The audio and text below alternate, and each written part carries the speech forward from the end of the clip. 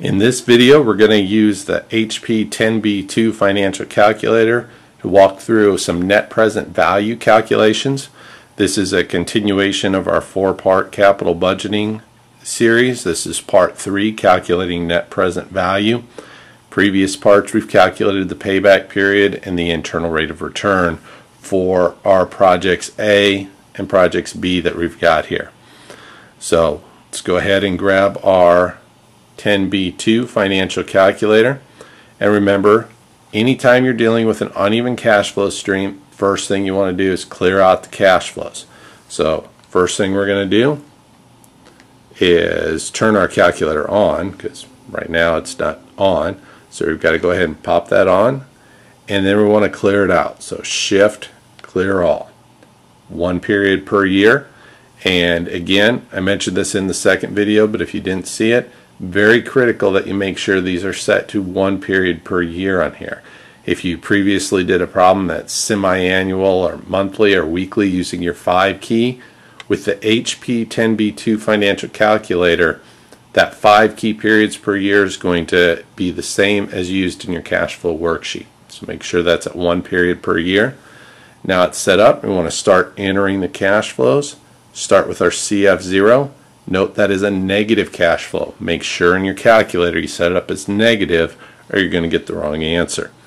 So we start with our 200,000, make it negative, and then press our CFJ. Go down to our next cash flow, 120,000, 120,000, CFJ. And now remember, all our cash flows are only received once.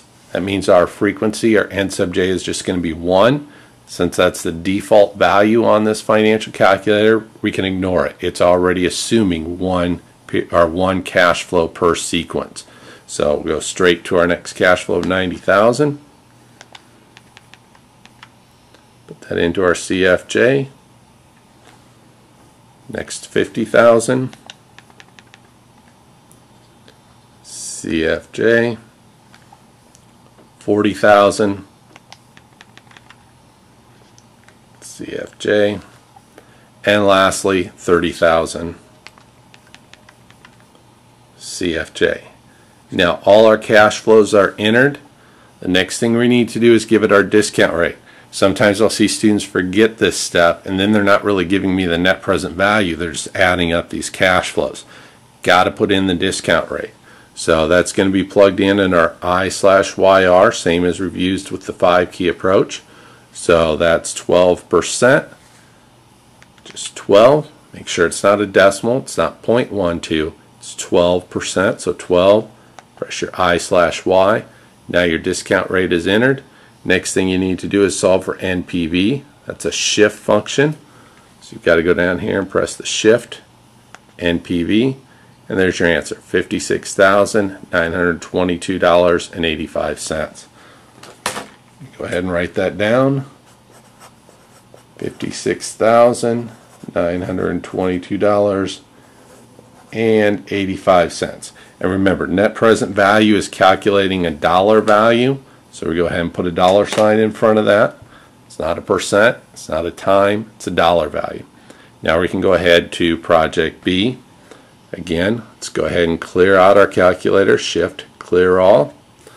Start with our initial cash flow of negative 400,000, 400,000, negative CFJ, 40,000, CFJ. Again, frequencies are all 1, so we don't have to worry about the N sub j. 60,000, CFJ, 120,000, CFJ, 240,000, CFJ, 340,000, CFJ. All our cash flows are entered. Now we have to go to that discount rate, 12%. So 12I/YR, shift NPV, and we get a net present value of $114,409.02. Go ahead and write that down. $114,409.02.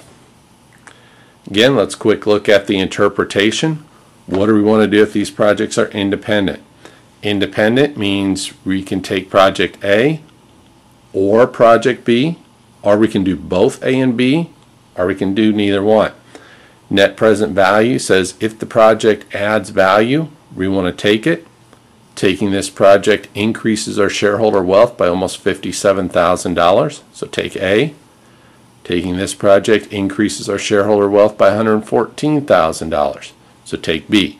If they're independent, both projects are good, we want to take them both. How about if they're mutually exclusive? With mutually exclusive, we now need to choose the best project. If we take A, then B is off limits. We can't take it anymore. If we take B, then A is off limits. We can't do both now. If they're mutually exclusive, we have to choose the best project. Well, the best project is the one that adds the most to shareholder wealth. So if they're mutually exclusive, we want to take project B. This should give you a good overview of how to use your HP10BII financial calculator to calculate net present value.